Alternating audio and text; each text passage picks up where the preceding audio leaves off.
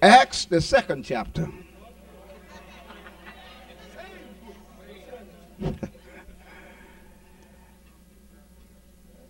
And the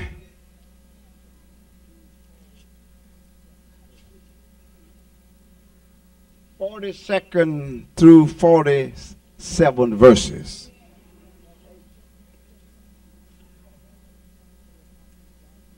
And they continued steadfastly in the apostles' doctrine and fellowship, and in breaking of bread and in prayers. Fear came upon every soul, and many wonders and signs were done by the apostles. And all that believed were together, had all things common, and sold their possessions and goods, and parted them to all men, and every man had need. And they continued daily with one accord in the temple, and breaking bread from house to house, did eat their meat with gladness and singleness of heart, praising God and having favor with all the people. And the Lord added to the church daily such as should be saved. I want you to, let's underscore the 42nd verse.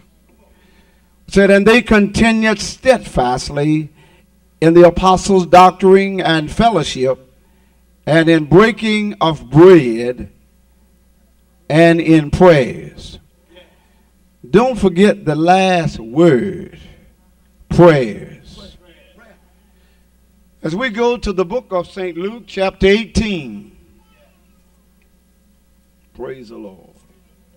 I'll be a few moments.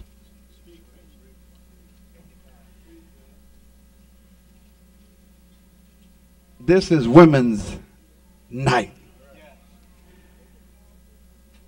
Jesus is giving a parable here. And he spake a parable unto them to this end, that men ought always to pray and not to faint. Saying, there was in the city a judge which feared not God, neither regarded man. And there was a widow in that city, and she came unto him, saying, avenge me mine adversary.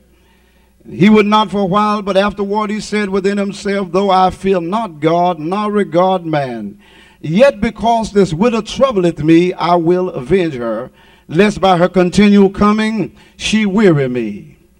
And the Lord said, hear what the unjust judge saith. And shall not God avenge his own elect, which cry day and night unto him, though he bear long with them? I tell you that he will avenge them speedily. Nevertheless, when the Son of Man cometh, shall he find faith on the earth? And I want to talk some tonight about, I know what prayer can do. Now, I want to underscore this with a sub, if I may. And I want you to bless about 3 people. And I know you don't mind doing that.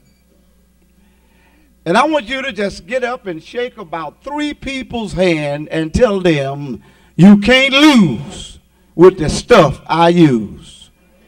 Would you do that?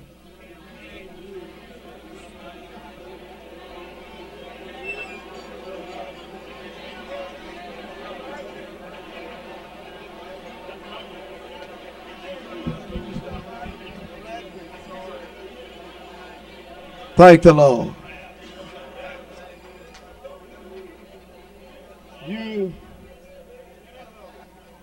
You know why? It's because I know what prayer can do.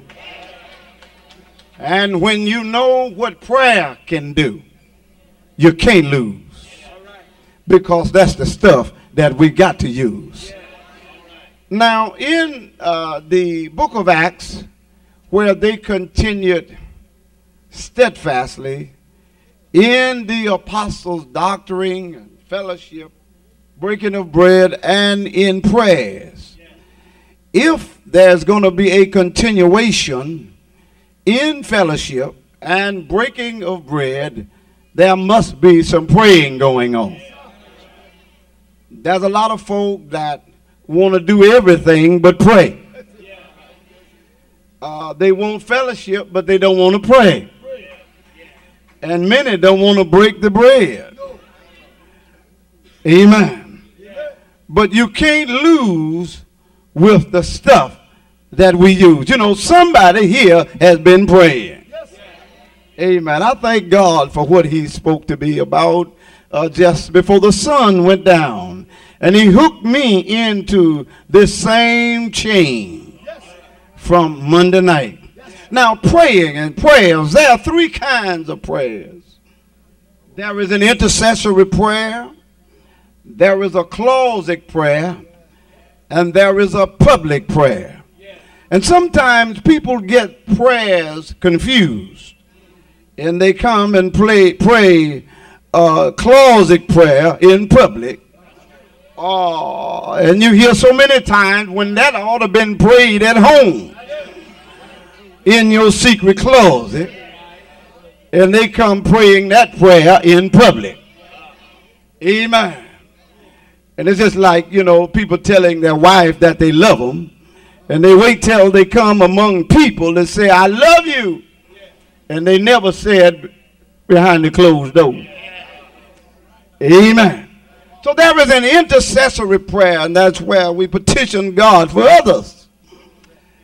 We pray for our enemy. We pray for those that despitefully use us. And our closet prayer, we shut off and we pray, and we don't let nobody know what we are praying about. We don't have to go and broadcast that we are praying for this brother or praying for that sister. We just pray in secret and see if God won't reward us openly. And the public prayer is when we pray as we have prayed here tonight. There are some folk that come and pray all of those wine and shield prayers. Well, that's a dead man's prayer. Amen. But we are to pray publicly and pray for that particular service. Amen. So because I know what prayer can do. You know, I ought to have a lot of witnesses in here. Because I ought to have somebody here that knows something about prayer. Praying and praying until sometime your nose gets snotty praying. Praying and praying until you run out of words to say, and then the Spirit just began to pray for you. Have you ever prayed like that? Well, I remember the Lord filled me with the Holy Ghost like that. You know, the folk they told me to call Jesus, and I called him, and I called him, and I called him, and I called him some more, and I called him some more. And even went back to services time and time again, calling Jesus. And they wanted me to get the Holy Ghost so bad. Until he said, close your eyes and call him. And I closed my eyes and I called him, and looked like I wasn't going to get it. And one of the sisters hit me in the stomach. And you know, when you got your eyes closed and you're not you're not protecting yourself here, you know, it'll just take the wind out you. So I was saying, Jesus, Jesus. Jesus, Jesus, Jesus, Jesus. And then I went on calling Jesus, and I had one eye, you know, kind of closed, and the other one kind of open there. I want to make sure that I wouldn't get that hit again. But they really wanted me to have the Holy Ghost. And they prayed for me, but when God filled me with the Holy Ghost, I wasn't saying anything. All of the Jesuses had got down in my belly, and couldn't nothing happen, but they just had to come up, speaking with other tongues as the Spirit of God. If you get enough Jesus down in your belly, it'll do the work. I ought to have somebody know what I'm talking about. I won't be long. You know, my daughter, she said, Daddy, don't say that all the time. You won't be long. I said, well, I'm not going to be long. I don't know how long the Holy Ghost is going to be, but I'm not going to be long, because I know what prayer can do. Prayer will see you through. And another thing, if you know how to pray, you can't lose with the kind of stuff that we use. I know the devil is mad with that. And if you know how to pray, he's mad with you. Because the church, they continued in fellowship and breaking of bread and in prayer. Praise the Lord. Now, praying, prayer is to pray is to communicate with God. And we know more about other folk business than we do about God's business. It's because we talk to other folk about other folk business more than we talk about God about our own business. But it is to address God in adoration, our confession, supplication, or thanksgiving.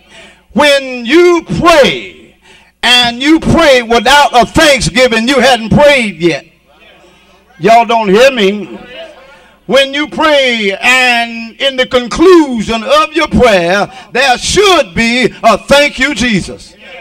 And if you can't say it in a sincere heart, you need to keep on praying until God do something to your inner man where you can get up and say, Lord, I thank you for what you've done for me. Because when you pray, you can't lose. Let the devil know that you can't lose with the stuff that we use. Do y'all know anything about this stuff?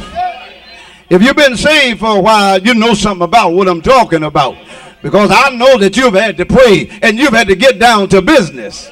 And I feel tonight that there are a lot of folk are down to business tonight over some situations.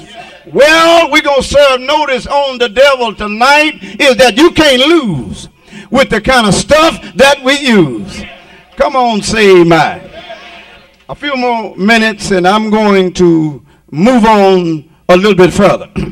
Now, there are some things that hinders our prayers. We pray and seem like nothing is. We're not getting a breakthrough. Something may be on the line that's not right. There are a lot of people praying and they got blocks in their prayer life. They got blockages just like your arteries in your body can become blocked and you just can't get good circulation. Well, in the spirit, there are some things that can block your spiritual prayer life. Well, let's look at it and see what David says in Psalms chapter 66, verse number 18. He says, if I regard iniquity in my heart, the Lord would not hear me. But verily God had heard me. He had attended to the voice of my prayer. So David is saying that if he regarded iniquity in his heart, the Lord would not hear his prayer. So in other words, what is iniquity? You got envy in your heart. And there's a lot of these hickomasaws that's all messed up with a whole lot of mess in their heart. And they cannot get a prayer through. You know, I don't want anybody praying for me because you don't know what they are praying off of. All of that unforgiving heart and that unforgiving spirit that they have, and they need to get us free circulation so the spirit can flow. You can tell when someone is praying. This is a topic that folk don't like to talk about because many folk don't like to pray. If you call a prayer meeting, you can't get but a faithful few. But if you call a musical, you can pack the house. So prayer goes along with our praise. I'm going to get to that a little bit later because you can't lose with the stuff that we use. That's good news to me. So David says that if secret sins are there, God would not hear your prayer. Now, another thing that will cause your prayer not to be answered is despising the law. Solomon says in Proverbs 28:9, it says, he that turneth away his ear from hearing the law, even his prayer shall be an abomination. There are those that come to church every Sunday, bishops, and they turn a deaf ear to the pastor. But yet they think God is hearing their prayers. But if you despise the law, God would not hear your prayer. There's a lot of folk think that they can pray to God and reject the pastor. You got to come to the pastor. I don't care how you're on your way to heaven anyhow. You ain't going nowhere anyhow. But down yonder, praise God, you got to hear the man of God. That would be a disrespect to the man of God that God has placed here if you refuse to obey the law of the pastor. It's important to obey the law of the pastor.